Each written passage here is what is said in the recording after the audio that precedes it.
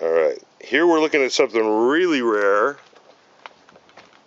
This is in 1964, the last year they made them.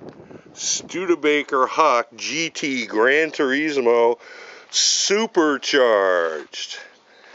My gosh, this is one of the rarest birds that you're going to see anywhere.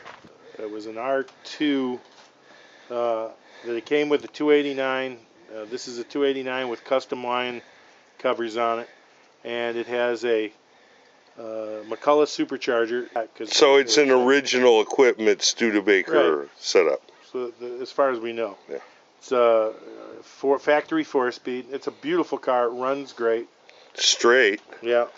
It needs paint. I mean, this paint is as old as the car.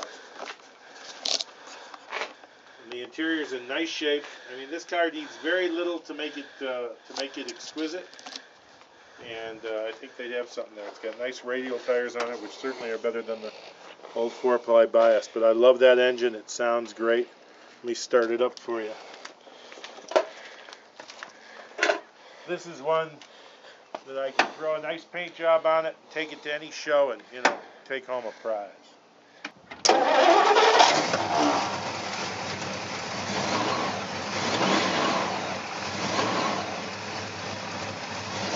Man, that's tight.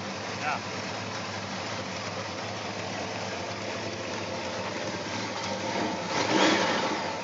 Sounds good. Do you know off the top of your head how many 4-speed cars they made of these GTs? They made about 70 of them, and supposedly there's only 40, maybe 40 4-speeds in existence left.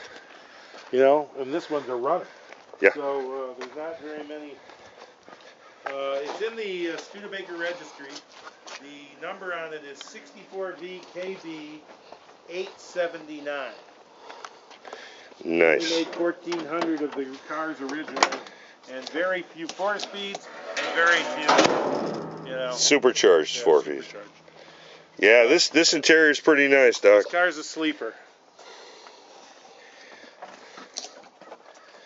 Yep, interior is really nice. Yeah. And that's all original, right? Yep. Wow. It's got that nice new trunk, versus the old one Yeah. that had the stainless steel on it.